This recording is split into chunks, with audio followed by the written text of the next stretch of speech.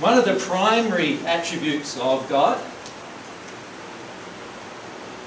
is the masculine and feminine energies that come from God.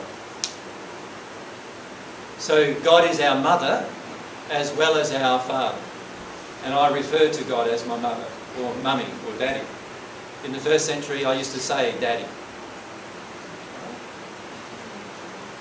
So God has masculine and feminine energies coming from her.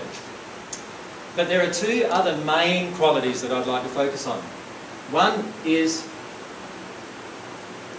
divine love, and the other is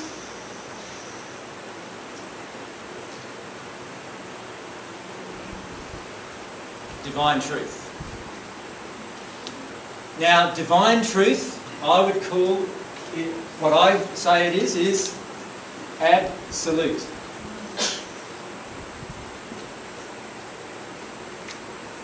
In other words, what I'm going to present to you is that God is the only being in the universe. And when I say in the universe, I'm using it very loosely because God is outside of the universe, because God created the universe. Right? God is the only being that has absolute truth. And every single thing that I say to you today, and every single thing anybody ever says to you, is going to be relative to that truth. In other words, it's never going to be the full truth. It's going to be partial truth.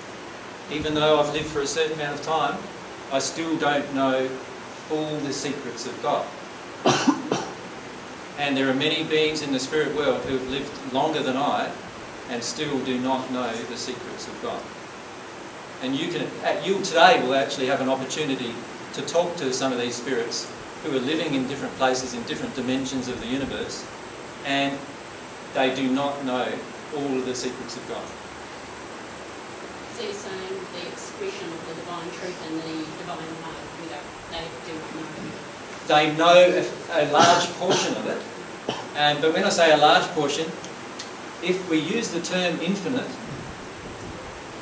which can only refer to God as one of God's qualities, then what's a proportion of infinite?